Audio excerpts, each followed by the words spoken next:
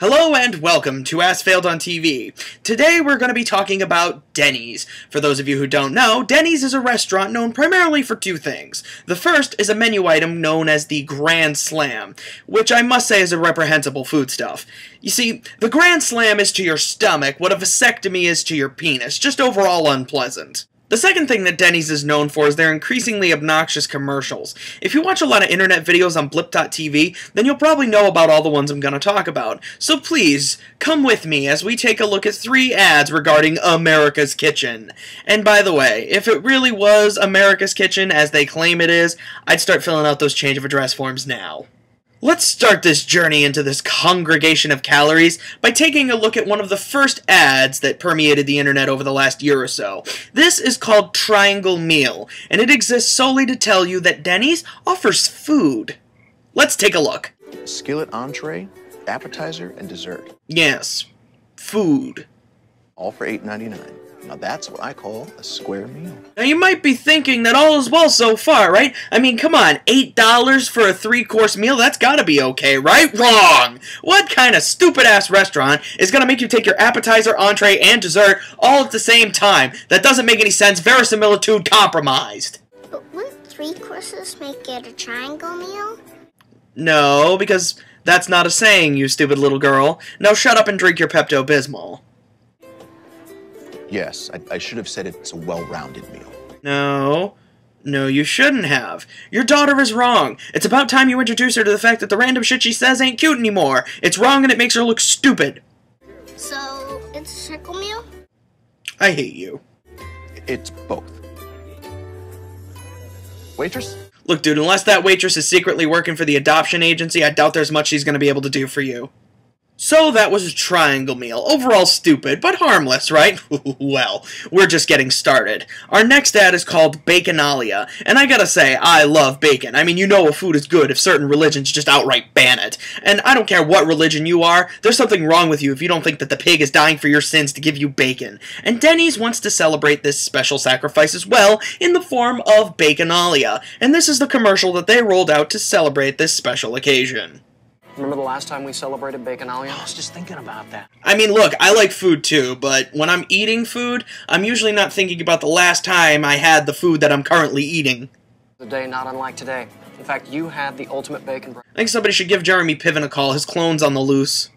Yeah, and you had the bacon avocado Omelet. omelet. You remember. Bacon avocado omelet, huh? That actually sounds gross. Yeah, gross. That sounds fucking disgusting. Guys, that was today. You were here for breakfast. Well, thanks, Jenny Buzzkill. I mean, come on, we're just in remembrance of the last time we had fake bacon. Of course we were here for breakfast. Yeah, we eat at Denny's like 3 times a day. We've got more money than Scrooge McDuck and the metabolism of fucking Hermes. Bacon lovers rejoice. Baconalia is back, now with even more bacon. Yeah, we've decided to be nice here at Denny's, and instead of giving you 2 strips of bacon, we're gonna give you 4. I think we even had the same waitress. Well, that's because there's only 7 people in the store. You've got you 3, the sketchy couple by the window over there, probably telling a racist joke, and then there's the group in the corner that's probably jamming quarters into the salt shakers. So that was the Baconalia ad. Still overall harmless, right? Well, now we're getting into our final ad. This last ad is one that celebrates patriotism in America, all for the 4th of July. Now, I gotta tell you, I'm as patriotic as the next guy. I mean, I take my hat off when I'm required to at a sporting event, but how can a breakfast chain that serves perplexingly unhealthy food possibly be patriotic? Well, let's find out.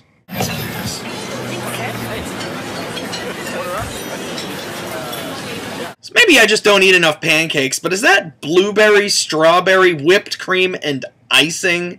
Red, white, and blue pancakes, huh? What do they taste like? You know, if I had to take a wild guess, I would say sugar. America?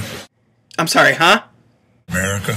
I'm sorry. I think I might have just had something in my ear. Did you just say America? Without the A? Unironically?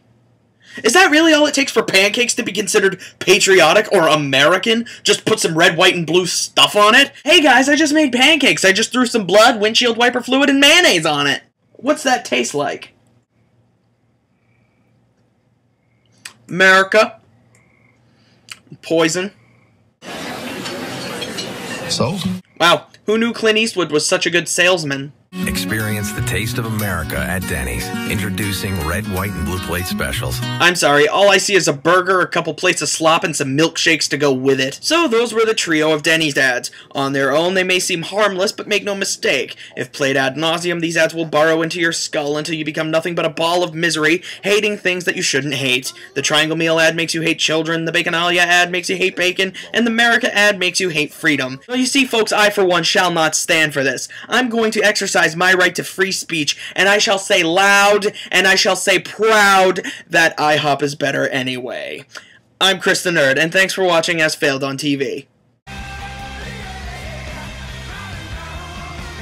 Denny's wants to celebrate this special sacrifice. That is not a word. Gotta look. Fuck you, frogs. Fuck you there, and fuck you there. Fuck you, frogs. I'm louder than you fucking frogs. That shut you fucking frogs up, didn't it?